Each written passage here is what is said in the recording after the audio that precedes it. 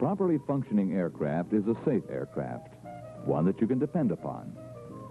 In order to ensure reliability and dependability, be thoroughly familiar with safe pre-flight procedures and follow them according to the checklist. Do this and you can depend on your aircraft. Keep in mind throughout your pre-flight that all critical bolts and screws are torqued to specified foot-pounds. If there are any questions raised as an area is inspected, call a technical inspector who will verify the condition of the component in doubt. The appropriate Dash 10 checklist must be used for the model of aircraft being flown. This pre-flight will be based on the UH-1H model, and the correct checklist to use is TM55-1520-210CL.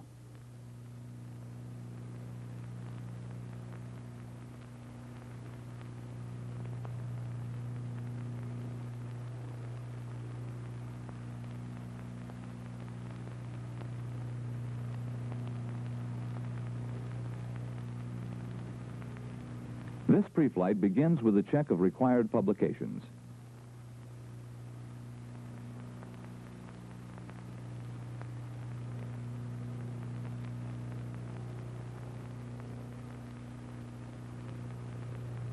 At this time, be certain the 2408-12 is for the aircraft you are about to fly.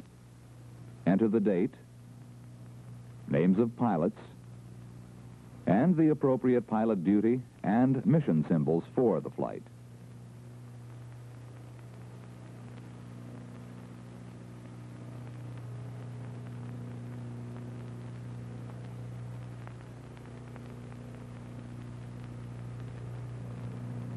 On the 2408-13, enter the date also, and note the aircraft's time to date, time to periodic inspection, intermediate inspection, and number of hot starts. Check the status of the aircraft and ensure that the daily inspection has been completed.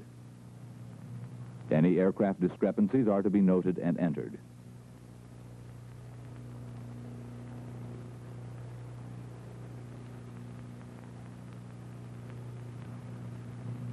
Now turn to the 2408-14 and note the discrepancies that have been carried forward. Only deficiencies on a dash or diagonal condition symbol may be entered in the Dash 14. With the completion of the publications check, proceed to the overhead panel.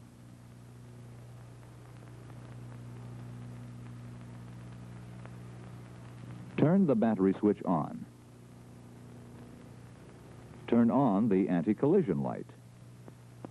See that the light is functioning.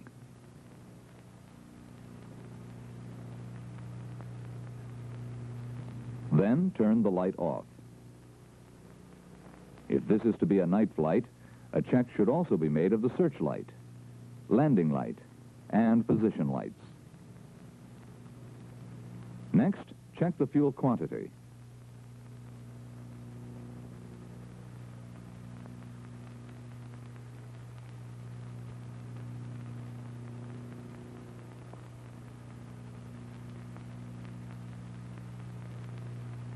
Replace the cap, making certain it is secure, with the locking latch trailing to prevent interference with opening of the cargo door.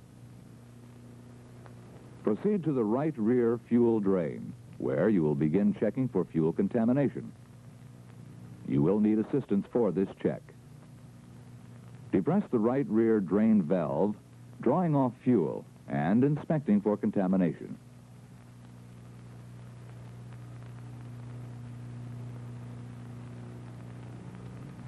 The right forward drain is checked next.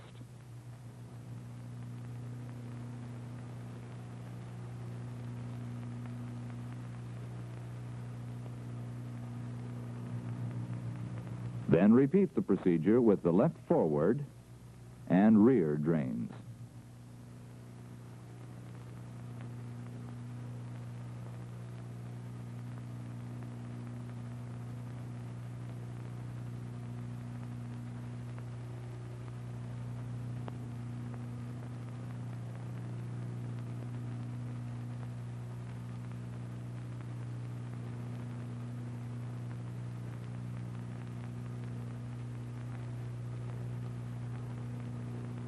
Now the main fuel switch must be placed in the on position so that pressure is applied to the fuel lines and fuel filter.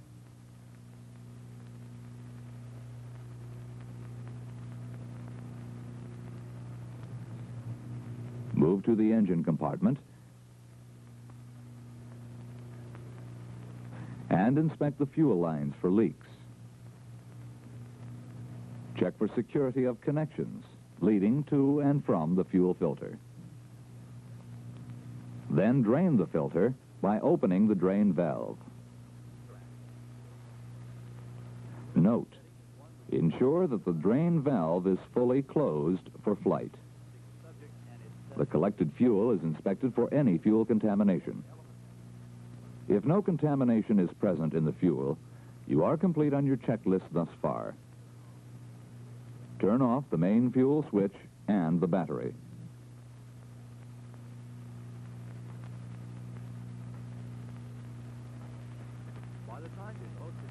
The engine oil level is next on the pre-flight checklist. Move to the right-hand side of the aircraft to check the oil level. Be certain the oil filler cap is tight and does not show any leaks. Now look at the sight gauge on the engine oil reservoir. The oil level must be between the high and low level lines. Now check the hydraulic fluid sight gauge. On H models, the sight gauge is located forward of the mast and on the right side of the cabin top. Make certain the reservoir is full. Proceed to the forward fuselage and continue with the pre-flight procedures by visually checking the condition of the main rotor blade. You are inspecting for skin wrinkles, dents, and scratches.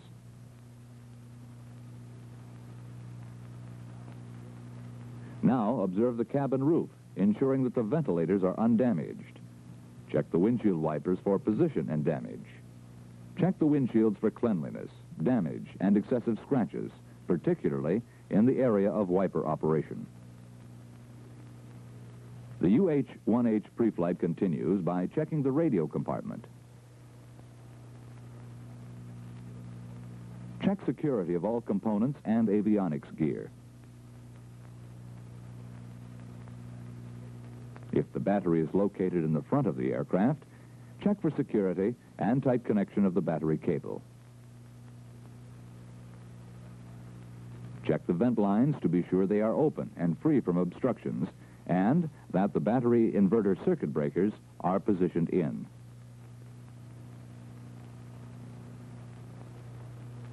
Check the compartment door for condition.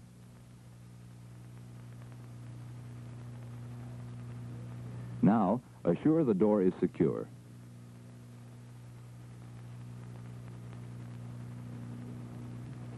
Move now to the cabin lower area and inspect the chin bubble for cracks and missing rivets.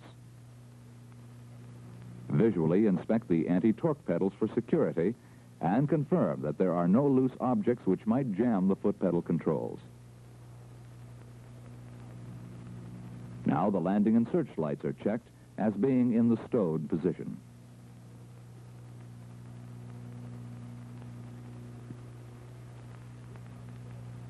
Move now to the left side of the fuselage and check the safety belt and shoulder harness.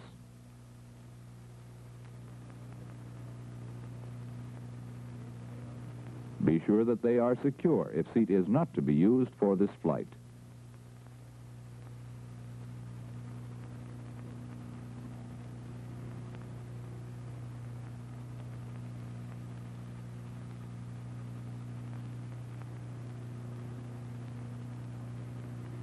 Now check the navigation lights. They must be secure and in good condition.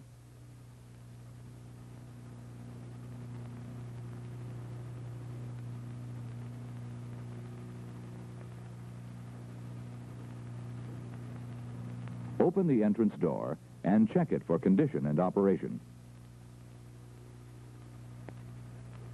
Check the ejection mechanism.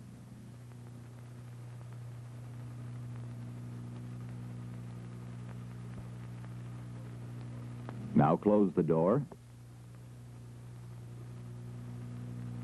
and and ensure that the two pins on the ejection mechanism are protruding.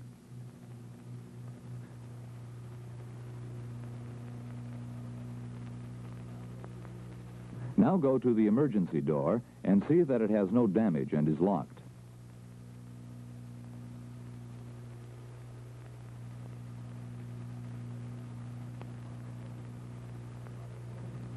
The cargo door is to be inspected for damage as well. Slide the door back and forth. It should move freely.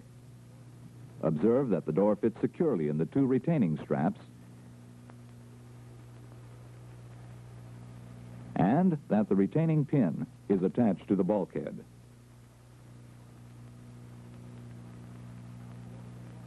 Now close and lock the door and proceed to the landing gear.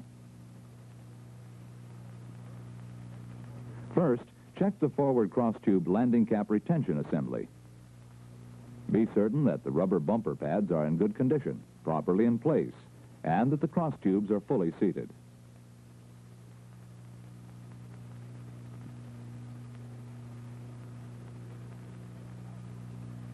Now move to the aft cross-tube and check it in the same manner.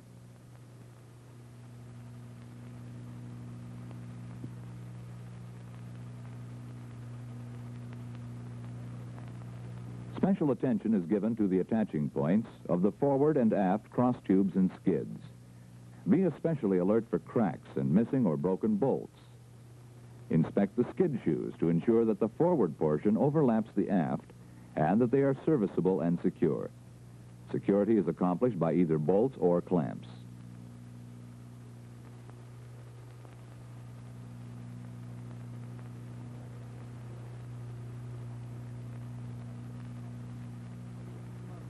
Now check the cargo hook to ensure it's centered.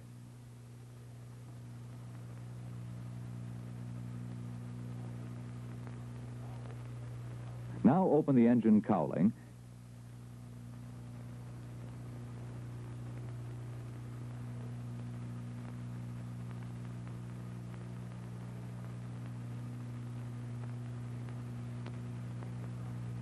and check for signs of leaks and chafing on tubing.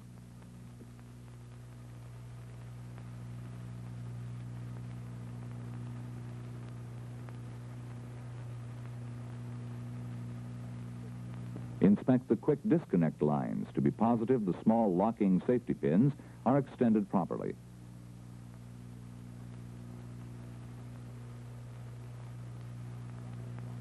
On ratchet lock nut couplings, check security by hand. Close and check security of the cowling.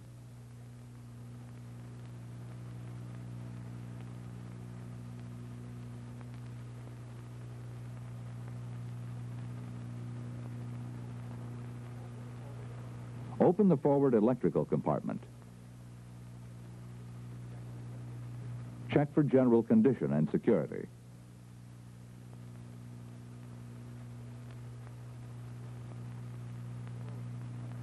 Close the compartment door.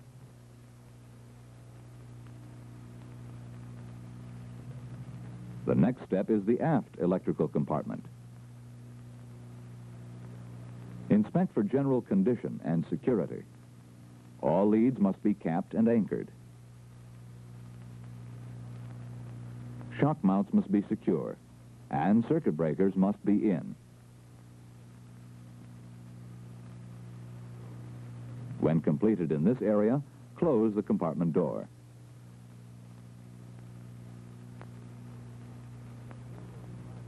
The tail rotor drive shaft coupling is next on this pre-flight. Open the inspection port. Check the security of the hanger assembly. Carefully examine the drive shaft clamps. They must be mounted at a 90-degree angle to each other. Move your fingers over the hanger bearing face. You should feel no trace of grease. Check the drive shaft for evidence of scoring and distortion. Inspect the drain tubing line and be certain the small locking pins are extended properly. Visually, check the tailpipe to be certain it is secure and has no dents or cracks. Note, check for any foreign objects. Secure the access door and proceed to the aft fuselage. Check the tail boom for missing or loose rivets and the tail rotor drive cover to ensure all Zeus fasteners are secure. Move under the tail boom and see that the 3 structural panels are secure and that all bolts are in place. None of the bolts can be loose or missing.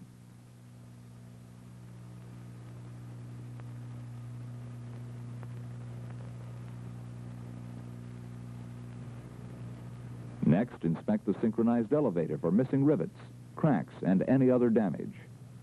There may be slight play when it is moved. If there is any doubt as to the amount of play, request a technical inspector to verify the condition.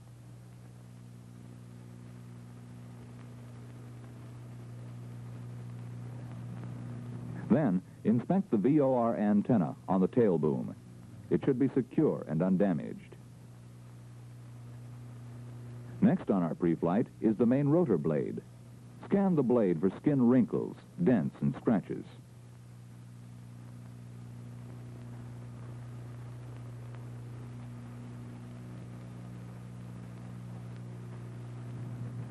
Untie the main rotor blade and rotate it 90 degrees to the fuselage.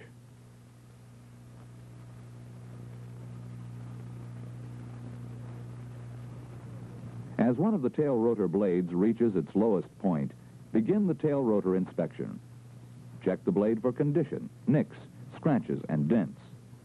Push the tail rotor blade with your hand. It should flap freely. No cushion should be felt before contacting the stop. Be certain the proper crosshead assembly is installed on the aircraft you are pre-flighting. All nuts must have cotter pins installed. This is very important.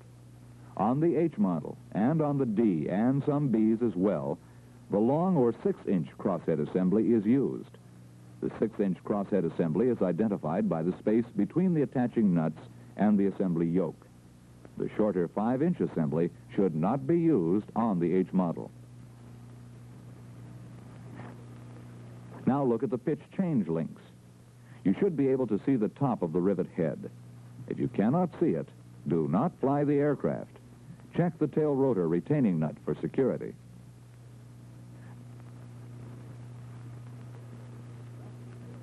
Grasp the tail rotor by the leading and trailing edge and push it to the inboard stop. Attempt to change the tail rotor blade pitch manually. The pitch change link should not have excessive play. Also check clearance of tail rotor and vertical fin.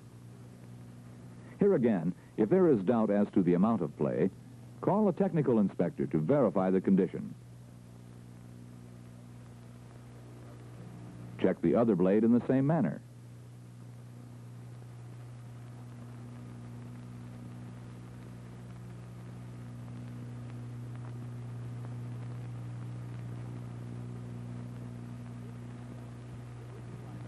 Remove the tie-down and place it in the cabin.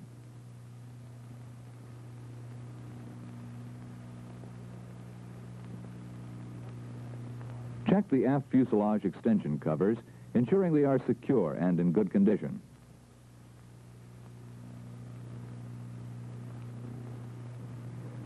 Go to the tail skid and check for security, cracks, dents, and permanent buckles. Check the navigational light for security and condition.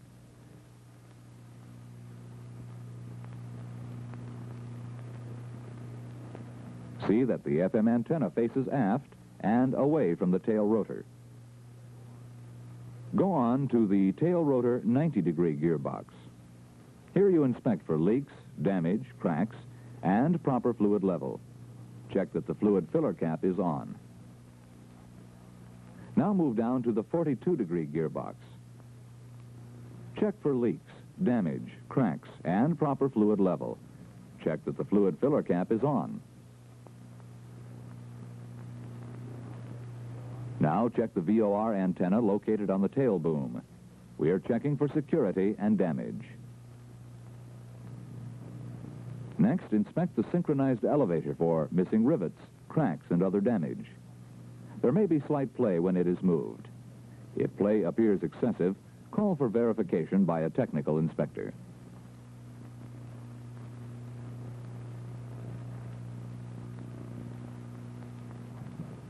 The right side of the tail boom is next.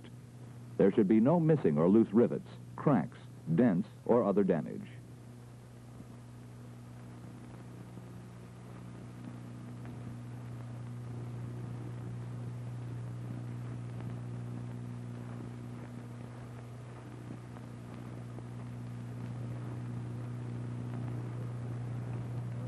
Move to the oil cooling fan compartment.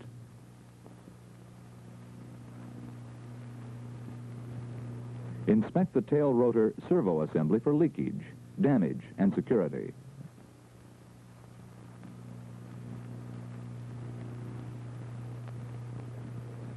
Check the 4 tail boom attaching bolts for slippage marks. Look at each one of them.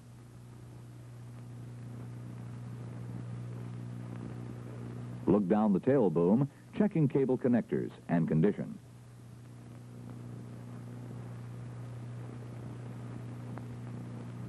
If the battery is located in this compartment, check that it is secure and the cables to it are connected. Check the vent lines.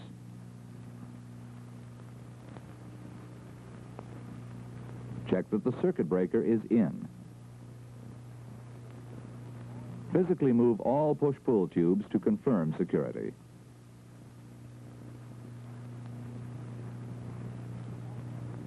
All models of the UH-1 require a check of the cooling fan, which should move or spin easily. The guard is to be secure. Check to see that the structural support is installed. You are not to fly without it. Close the door and open the tail rotor drive shaft inspection port. Check security of the hanger assembly and for any foreign objects. Secure the port and move to the heater compartment. See that nothing is stowed in this area. Close the compartment door. Open the engine cowling.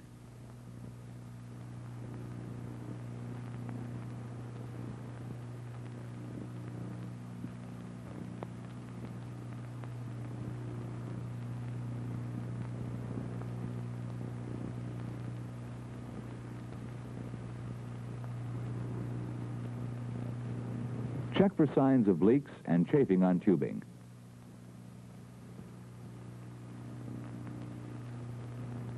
Inspect the quick disconnect lines to be sure small locking safety pins are extended.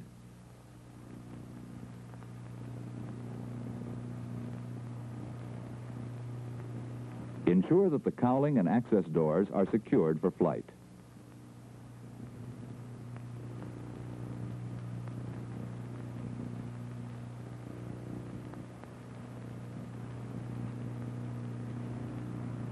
Inspect the navigation lights for security and general condition.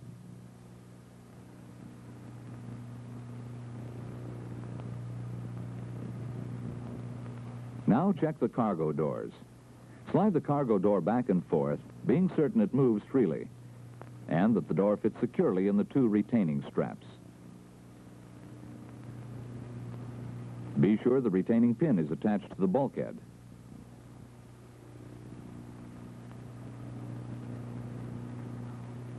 Now inspect the emergency exit door.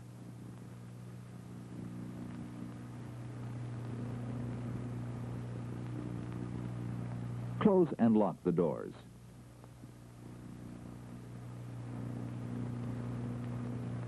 The entrance door must be checked for operation and condition.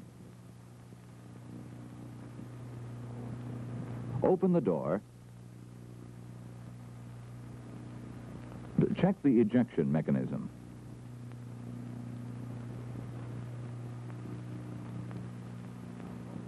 Now close the door and check that the 2 pins on the ejection mechanism are protruding.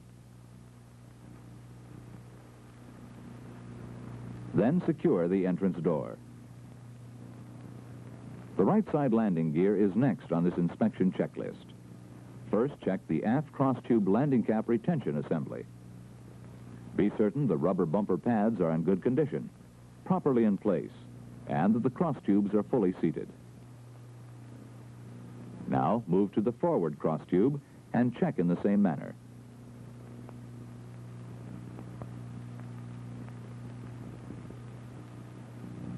At this time, inspect the attaching points of the cross tubes and skids.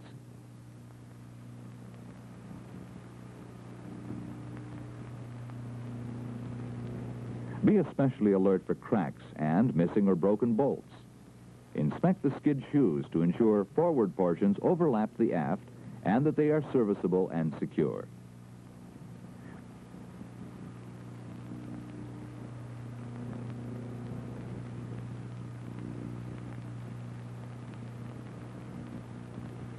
This concludes Part 1 of the UH-1H pre-flight procedures, which must, in all cases, be performed in accordance with the appropriate checklist.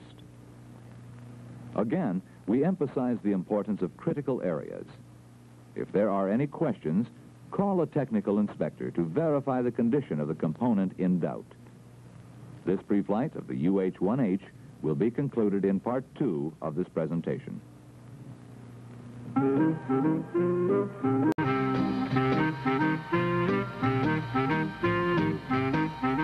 Part 1 of the UH-1H pre-flight covered inspection of our aircraft up to the main rotor system. In the second part of this presentation, we again stress the importance of sequentially following the appropriate checklist procedures. If at any time there are any questions on any component, ask a technical inspector to verify the condition of that component. The safe completion of the mission depends on your care in completion of this pre-flight. One of the most critical areas of the UH-1H is the main rotor system. It is of vital importance that you, the aviator, understand how to pre-flight the main rotor system correctly and understand what you are looking for. An important point to remember is that all nuts are either self-locking or have a cotter pin properly and securely installed. The first area in Part 2 of the UH-1H pre-flight is to ensure that the main rotor retaining nut is fully seated and that it is secured by the retaining nut lock. The retaining nut lock must be properly safetied. Now check the pillow blocks for security and see that they are half full of oil. Move to the mixing lever. Check the mixing levers for security and excessive play. Also inspect it for damage, nicks, or cracks.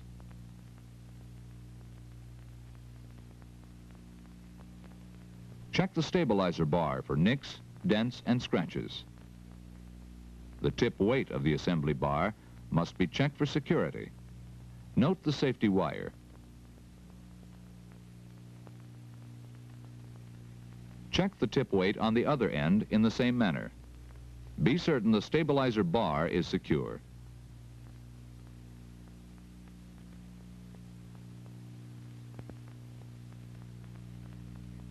Examine the pitch change links. They may have slight play, but must be secure and safetied. The safety wiring must be installed correctly to prevent loosening. Check the control tubes for scratches, security, and that there is no metal-to-metal contact where connected. Slight play is allowed in both the upper and lower bearings. The damper arms are next to be inspected, and they must be secured and undamaged, although a slight amount of play is allowed. Now examine the stabilizer dampers for leaks. Also notice the damper fluid level. If low, the damper should be refilled. Check to see that the dampers are secure. Proceed to the main rotor group. Check the blade grip reservoir for correct amount of fluid, security, and cranks. The blade grip reservoir should be filled to center bolt level. If the reservoir is dry following a 2-hour flight or 24-hour static position, you must contact a technical inspector for further verification. Move to the main rotor grip. Inspect it for scratches or dents.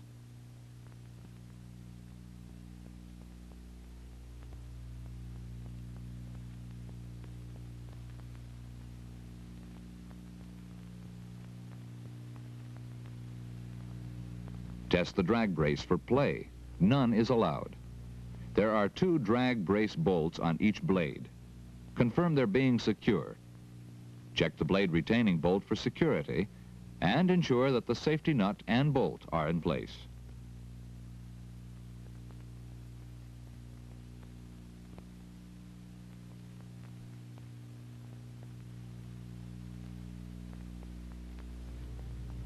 Inspect the top of the main rotor blade for scratches or dents. Make sure the trim tabs are present and the leading and trailing edges of the main rotor blade are in good condition.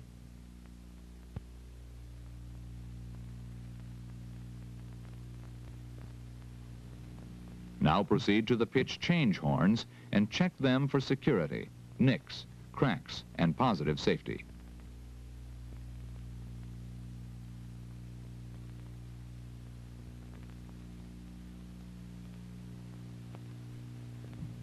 Next, check the rotor mast.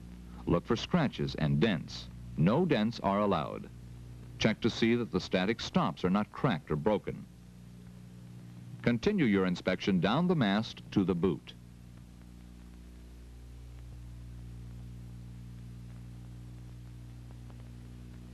The boot must show no damage or tears.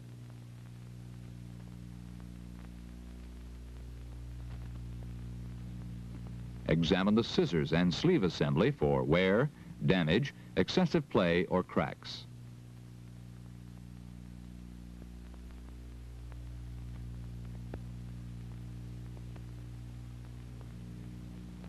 Next are the drive links, which must have equal play on either side.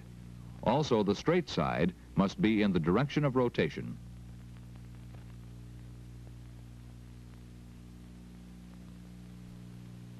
Check the trunnion bearing for no bearing rotation. Next, give your attention to the swash plate and support assembly. Again, observe for cracks, nicks, and dents. There should be no vertical play in the swash plate. Now reach through the opening in the collective sleeve and check for looseness of the collective sleeve assembly by pushing on the exposed portion. The sleeve assembly should be completely secure. Inspect the collective lever halves for nicks, scratches, and security. There should be no movement.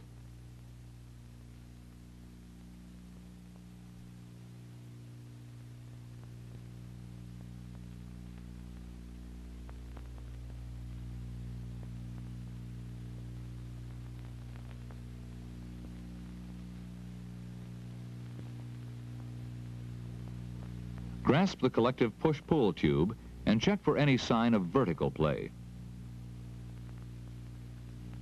Visually inspect the collective servo cylinder tube for security, scratches, damage, and any signs of lateral play. Be certain the boot is not damaged and has no signs of oil leakage. Inspect the transmission mounting bolts for slippage and check transmission for oil leakage.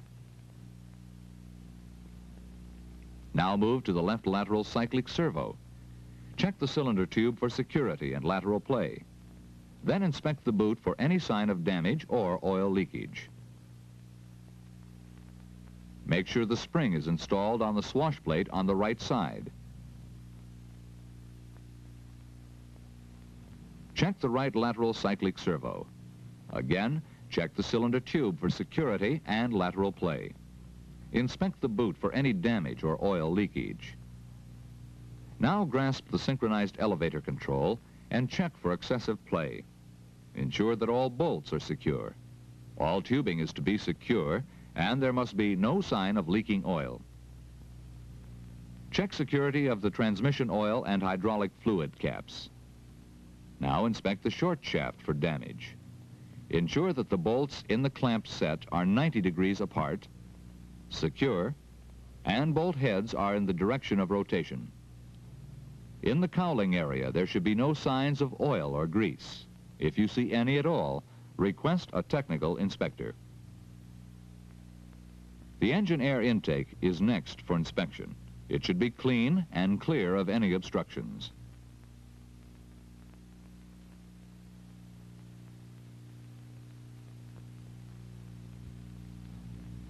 Now check the engine and transmission cowling for security.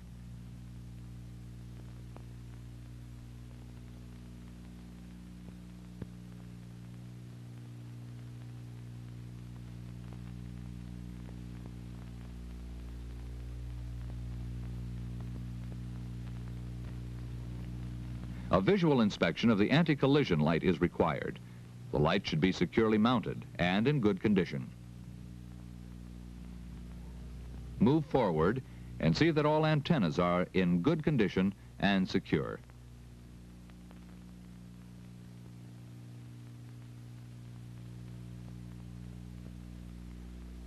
Visually inspect the cabin top ventilators to confirm no obstructions. Check the pitot tube for security and see that static ports have no obstructions.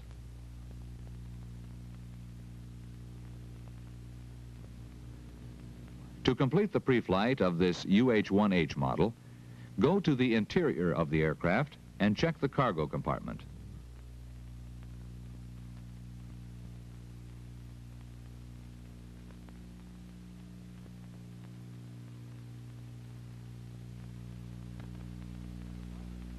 The fire extinguisher is next.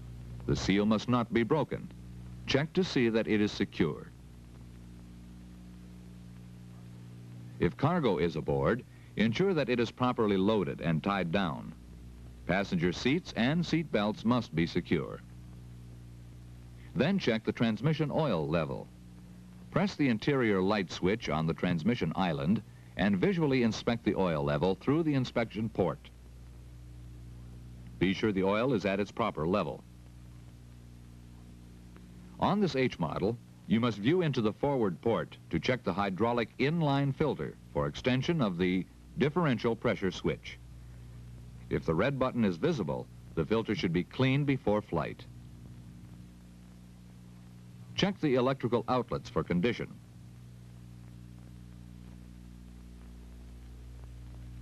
Inspect the condition of the crew member's radio panel and confirm selector in the intercom position.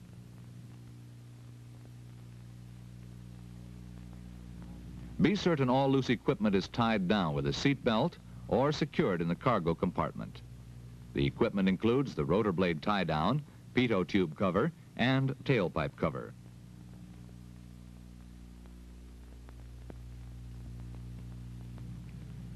Be certain that first aid kits are aboard, in good condition, and secured in their proper locations. Check the seals for security. This concludes the pre-flight of the UH-1H. Always remember that any time you are in doubt concerning the tolerances of any aircraft components, call for a technical inspector to verify the condition of that part.